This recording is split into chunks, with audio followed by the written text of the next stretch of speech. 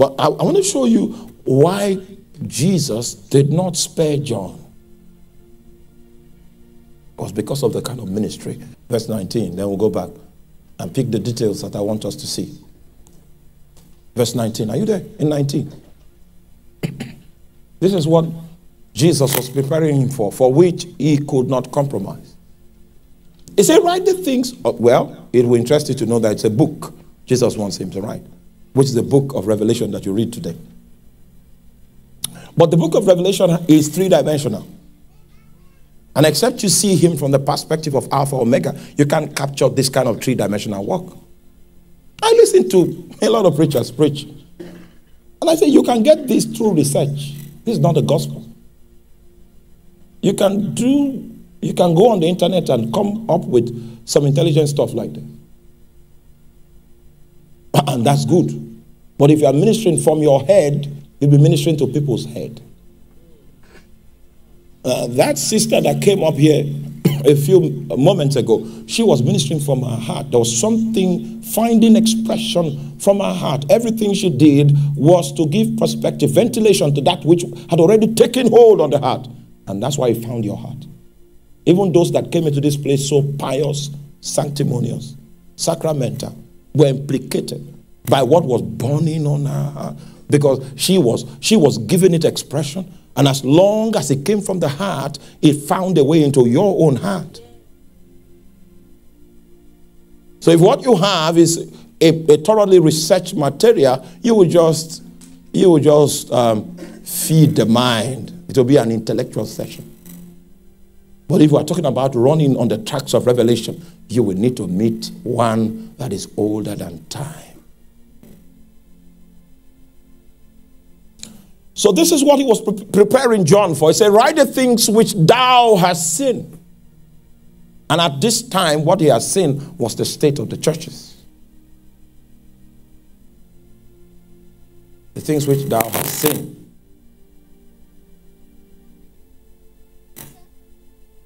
Okay, what has he seen at this time? Oh, he has seen the revelation of Jesus. The things which are, which is the state of the churches. And the things which shall be hereafter. This is a three-dimensional book. It reaches into the past, it gives perspective to the present, and it gives perspective to the future to come. He had to meet one that was dateless, a personality that was timeless, beyond time, to be able to have the capacity to be a testimony. Are you still with me? That was why Jesus was uncompromising. Even though he was not understanding, he felt like a dead man. Jesus had to revive him. There's no other way we can do this. I am the Alpha and the Omega. If you are going to write for me, you will need to know the past. And you are not an ancient. You will need the voice of an ancient to guide you. I am Omega. If you need to write about the future, you must be a spirit. You must be operating in a realm where time has no authority. Are you still with me? That was why Jesus did not spare John. I'd like us to go back to the encounters John had. And maybe you'll find yours there. I think I need to explain to us this Alpha Omega idea.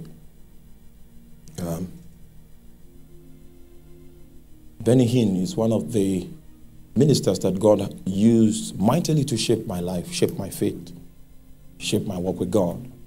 I followed him like a very, very critical student of his. So much so that many years ago, I used to wear white suits. Right? Benny Hinn. And it will interest you to know that those days are back because God said, pick up those white suits again, pick them up. So when I was in Zimbabwe, I tried one out. Tried one out, and it was explosive in Zimbabwe. Amen. Some of you saw it. Yes. It was explosive in Zimbabwe. So the days of the white suit are back. Okay. So one of these days you will see me in one in London. Yes. So I was influenced by his ministry so much. And one of those days, he used to do this program. I don't know if he still does it. This is your day on TBN. So one of those days, they didn't have the opportunity to be in the studio. And it will interest you to know that This Is Your Day program is aired 2 weeks of post-production after the studio time. Unfortunately, he wasn't around for studio time one of those days. So the production manager now asked, okay, what do we do with the time? I said, okay, play an old tape. And the old tape that the manager picked was surprisingly not the kind of tape that he was supposed to pick, because it was not professional for him to pick that tape. The reason was because he gave a specific word of knowledge in the tape about a woman. Put it on yellow. She was sitting on a couch. Her name was Phoebe. She had cancer, and the Lord was healing her. That was too specific to be a tape you just want to use for replacement. But 15 minutes after the airing of this old tape, then a lady called Phoebe now calls him. I'm the woman you spoke about, and I've been diagnosed of cancer. I was put on yellow, and I was just in the description of what you said. And when you spoke about the healing, then the healing was not on seat. Do you understand what I'm talking about? When you spoke about the healing, I felt a burning sensation. And the cancer burns, the cancer pains, they all disappear. So I'm calling in to testify. And then the production manager knew it was an old tape. So my question to you is, was that an old tape? The man that was walking behind the tape was not, it was a man that was not in time. He doesn't recognize old or new. That's what I mean by Alpha Omega. It's not time-based. Oh my God.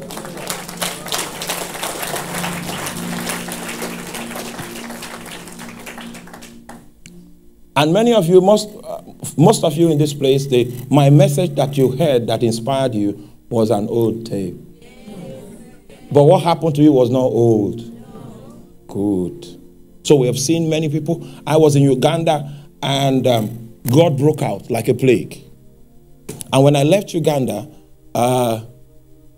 some radio stations picked the messages, put it on their station, and began to broadcast it on their frequency.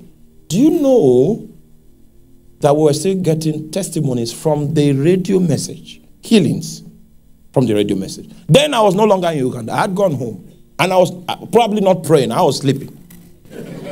But there was something on the tape that was not time-based. Do you understand what I'm talking about? Good. Now you are coming. So since I got your attention, don't take it away anymore.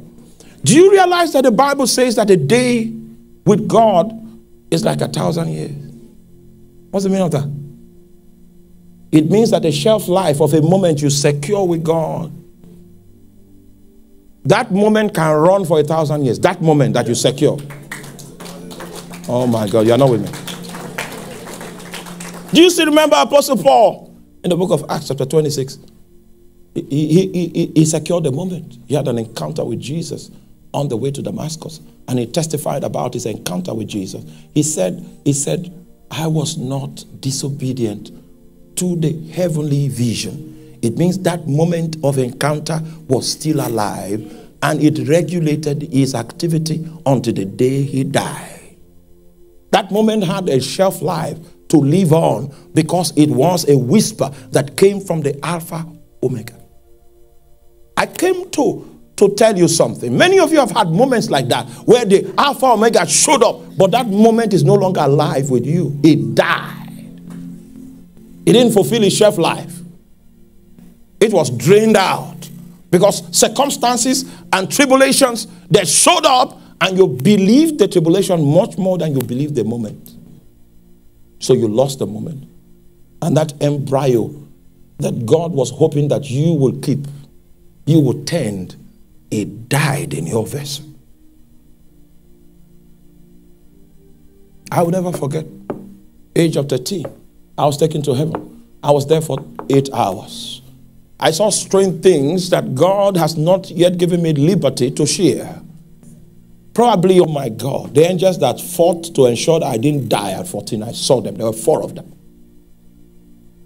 And there's one of them with a slim face that normally comes with a scroll to read out the future. Never forget that. Are you still with me? A stammerer, I couldn't speak. So when the angel with the slim face was reading the scroll, I interrupted him. Stop there. Why do you call me a preacher? Wasn't God aware that I was going to preach before he decided to make me like this? And then the angel stopped reading the scroll. If that was the greatest mistake I made in my life, I would have allowed him finish reading before I bring my quiz. He rolled the scroll and he shouted, "Ah!" You know what the shout was? That's what you call thunder. He blasted. It was the energy that came from that thunder that transported me from where I was in heaven into my body on earth.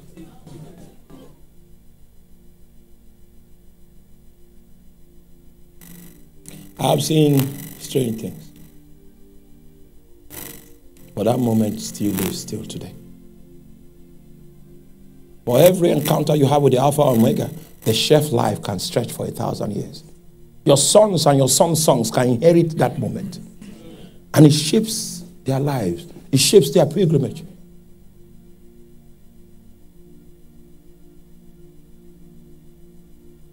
Will this moment, will it die? That's my question to you. Will this moment die?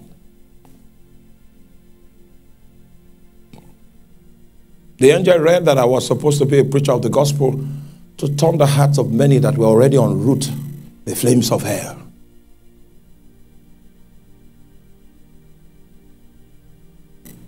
Years later, when I got to 21, he came back. The angel came back. It was around that time from 21 to 24, based on the encounters that I had, that my tongue was loosed. Yeah. Those moments are still alive. Then I realized that if I wanted the tongue to be loose so that I can preach the gospel, because you don't think I'm a stammerer, but the symptoms are still there. But I had to pray for long to get this voice. I found the key. That if I stay with God and stay in his presence for a long time, the yoke will be lifted from my shoulders and the burden will be taken from my neck. And I will be able to speak. I don't speak with natural power. That moment leaves. I remember I was in somewhere in northern Nigeria, and a sister sang just like you sang today. May God bless you forever. Amen. And when I closed my eyes and I tried to open the eyes, I couldn't see the roof anymore. I was not where I was. And a big angel from heaven just descended. And when I looked upon him, it was as if I went blind. But in my blindness, I was transported. And Jesus appeared to me and said to me with bass voice, "Take my presence and my power to the peoples of the world." And it echoed in my spirit. Take my presence and my power to the peoples of the world. That's what Jesus said. When I recovered myself in the meeting, I was on the floor. And I don't know how I got there.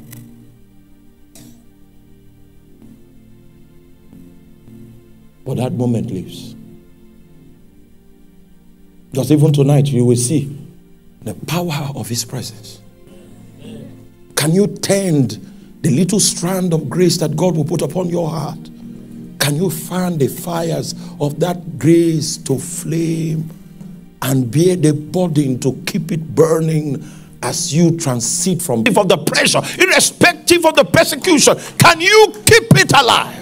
Satan will fight to see that that moment dies. Oh my.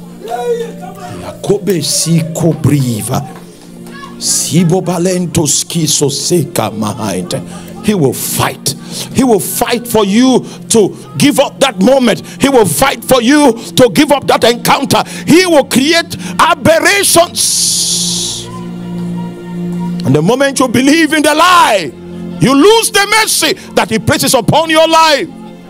For the Bible says that there that observe lying vanities, they forsake their mercy.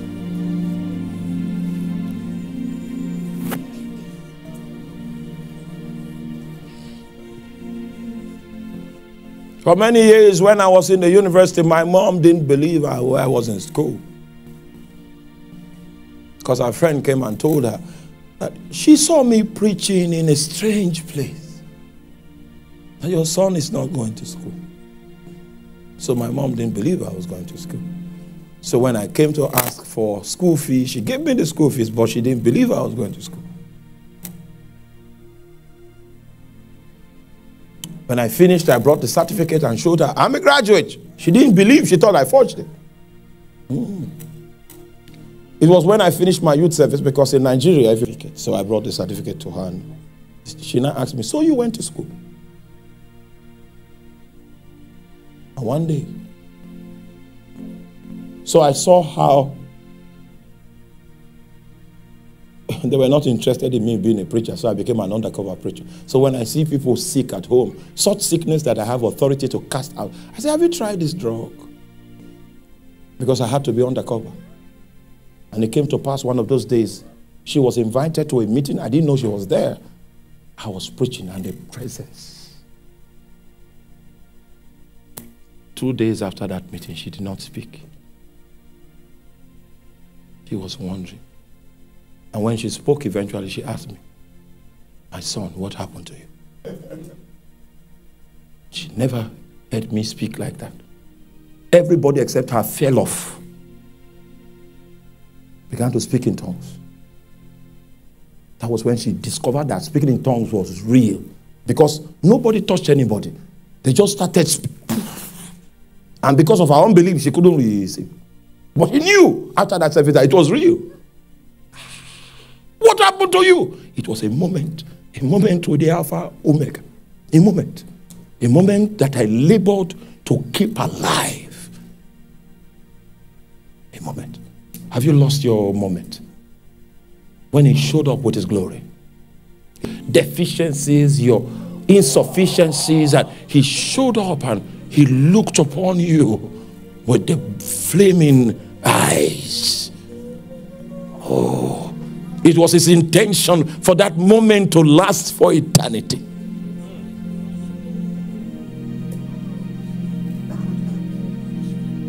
You must call that moment back this evening.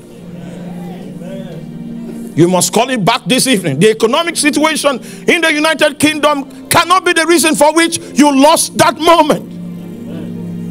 That is the hope. That moment carried the hope of God extending the frontiers of his influence through your life and affecting someone else, affecting your husband, affecting people around you. That moment is an investment from the Alpha Omega.